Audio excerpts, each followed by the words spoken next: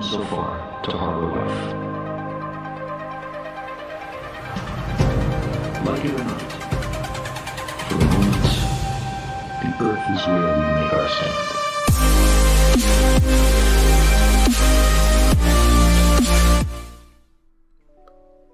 Well, let's start 2021 off with a bang, shall we? Flurfs and other reality deniers seem to be afraid of me for some reason. They almost always decline to debate me, and they never make response videos to me. Before now, there had been only one response video ever made toward me, and I didn't consider it valid because it was an idiot stoner filming his television screen and mumbling unintelligibly. But now a proper response video to me has been made. A little while ago, I came across the channel of Expat Taffy, and I laughed at his draconian requirements for being on YouTube and debating with him, and had a light laugh at his lack of evidence for an Apollo hoax. Taffy subsequently blew his top and began babbling at length to himself in various comment threads, every sentence punctuated with either the word idiot or twat. He threw several hissy fits, shit all over the floor, and then proclaimed he was going to make not one video on me, but several. He has since released Part 1 and Part 3 with the explanation that the second part is taking longer to upload, due to his inability to comprehend basic grade-level presentation skills, which would dictate that he hold Part 3 until Part 2 is completed. I'll only be reviewing the first video.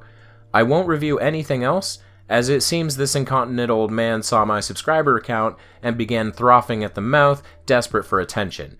He seems to be some kind of masochist, as his videos frequently have a roughly 0% like ratio, and his comments are filled with reasonable people telling him how stupid he is. So with that said, I won't be indulging his weird obsessive bloodlust. This is going to be my second, and barring extreme circumstances, final video on Mr. Taffy. Before we get into his video response to me, first I'd like to show you something on Amazon that I was shown by a viewer named Jim Smith. If that really is your name. This is a book titled Alien Mysteries Solved with the word alien inappropriately capitalized, allegedly written by our dear Taffy. The description says, irrefutable evidence of messages received and alien activity on planet Earth. While writing this book, the author underwent an extraordinary experience. He received messages from an unknown source regarding the contents of the book.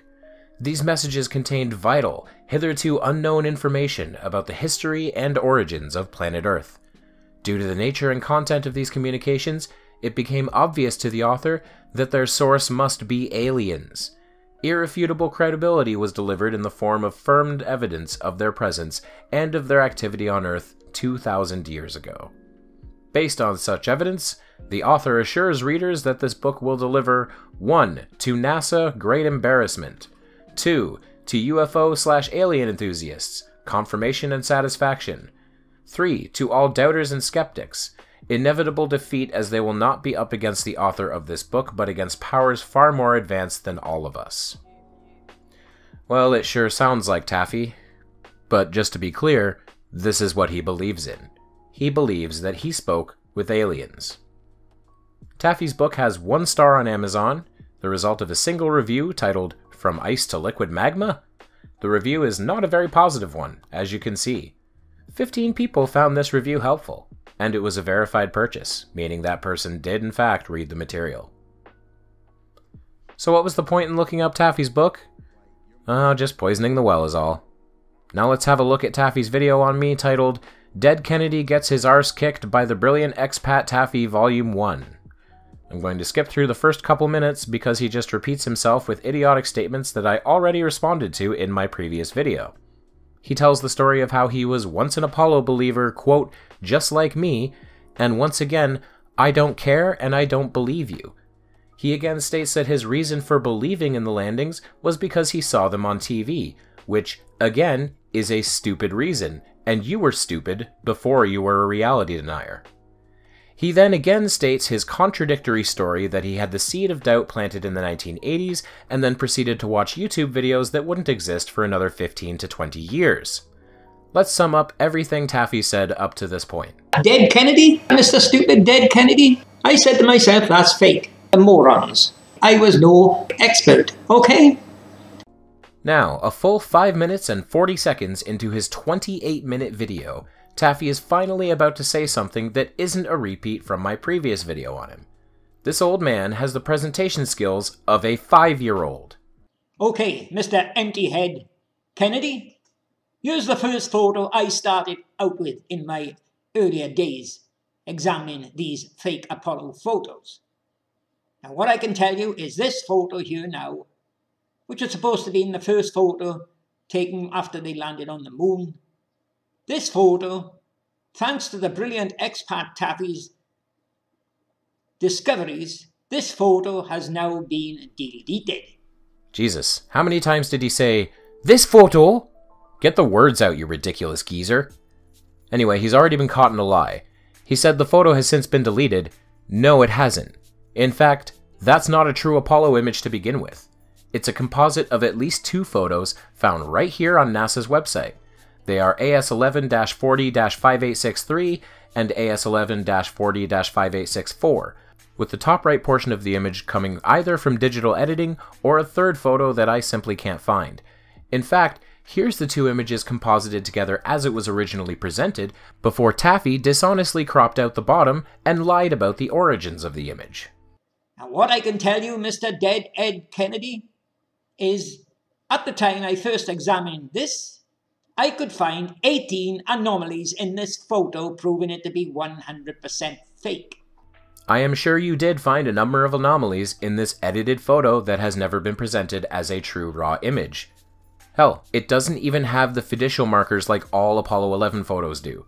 Congratulations, you discovered a clearly edited photo is clearly edited. What a fucking galaxy brain you have. As time has gone on, I've discovered more. There's a lot more than 18 on this photo. And now it's been deleted thanks to the brilliant expat Taffy. Except it hasn't been deleted, you are lying, and until you provide a citation showing an archived version of the website, I will continue to call you a liar. Now, Mr. Dead Head Kennedy,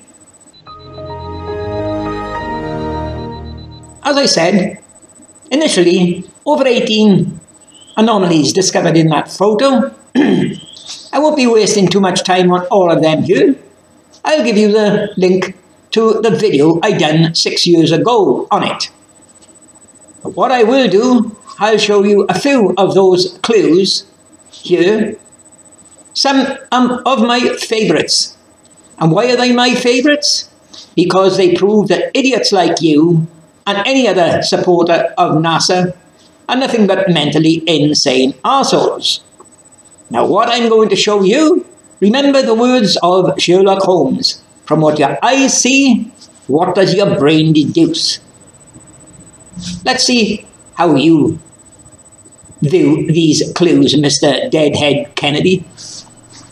Oh my god, get on with it. Stop prattling on about fictional cocaine addicts. You just spent a full minute saying nothing more than, "I'm gonna show you something." You might want to get to the point, Taffy. It doesn't look like you have very much time left. There you are, Mr. Deadhead Kennedy. There's one of the early discoveries of me, the brilliant expat Taffy.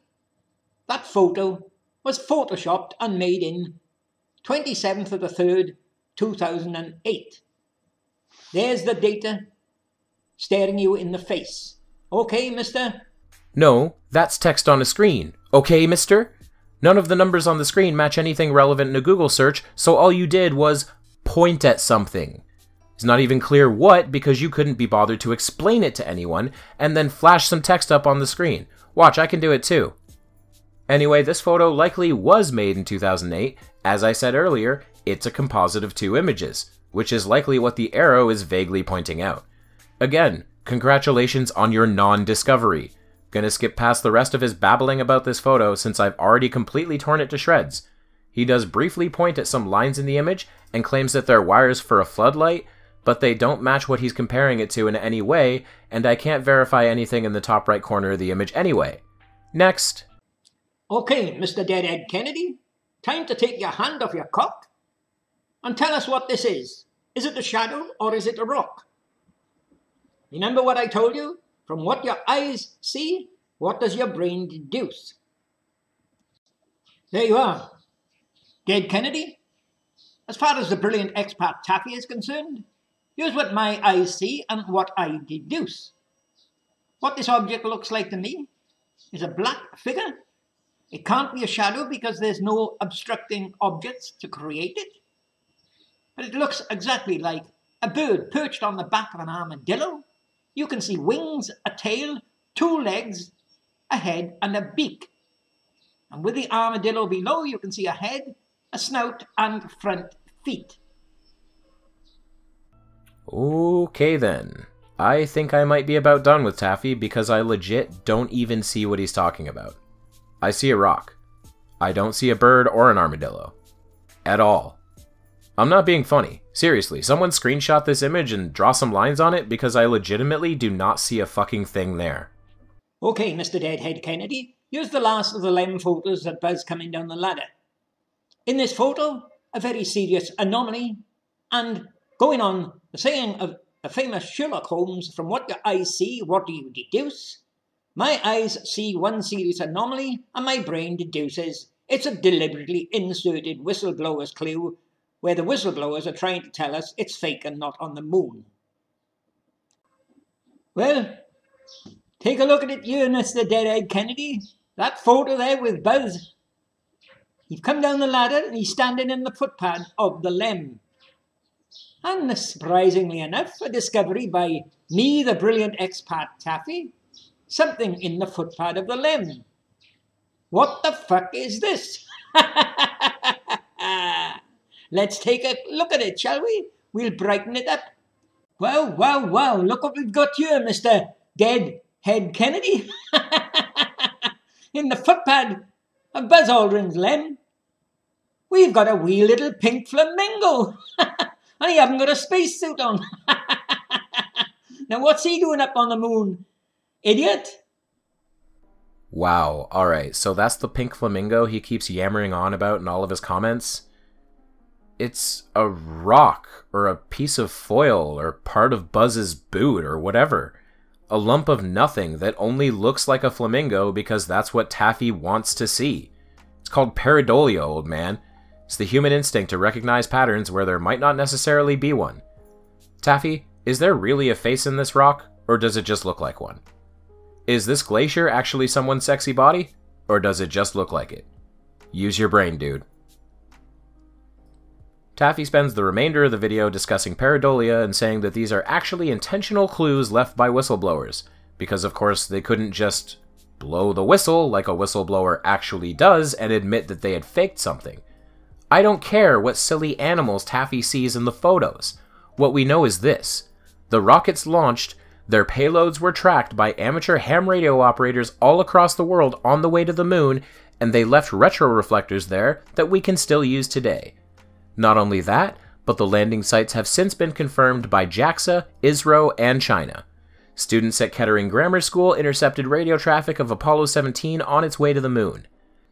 Amateur astronomers in the UK photographed a fuel dump of Apollo 8's jettisoned third stage. Correlatus Observatory obtained over 400 short exposure images that confirmed Apollo 8's trajectory toward and away from the moon. Bochum Radio Observatory in Germany independently listened to and recorded the landing of Apollo 11 on the moon. Larry Basinger, a technician for a radio station in Kentucky, also independently detected and recorded transmissions from Apollo 11. His even have added legitimacy as he was unable to pick up responses from Capcom Houston, hearing only the astronauts themselves. Similar observations exist for the remaining Apollo missions, but Taffy will respond to none of this, because he's still stuck on what he thinks he sees in the photos. I don't care what you think you see, Taffy. Finding a familiar shape does not a fake photo make. Now, it's time to move on with my life. Taffy is a waste of time to engage any further. He's extremely censorious, and he's deleted a number of comments on videos about me that he considers disrespectful, though the videos themselves are just fine because reasons. Taffy doesn't deserve any more time spent on him than this video. Soon, Taffy, sooner rather than later, you will die and you will somehow become even less relevant. I won't be watching the rest of your videos on me. Goodbye, crazy old man. Don't forget to change that diaper.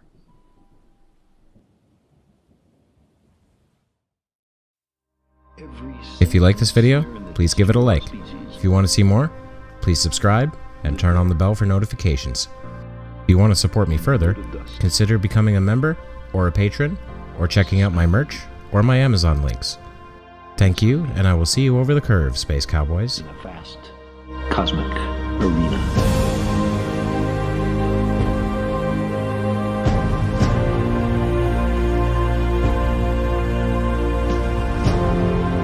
Our imagined self-importance, the delusion that we have some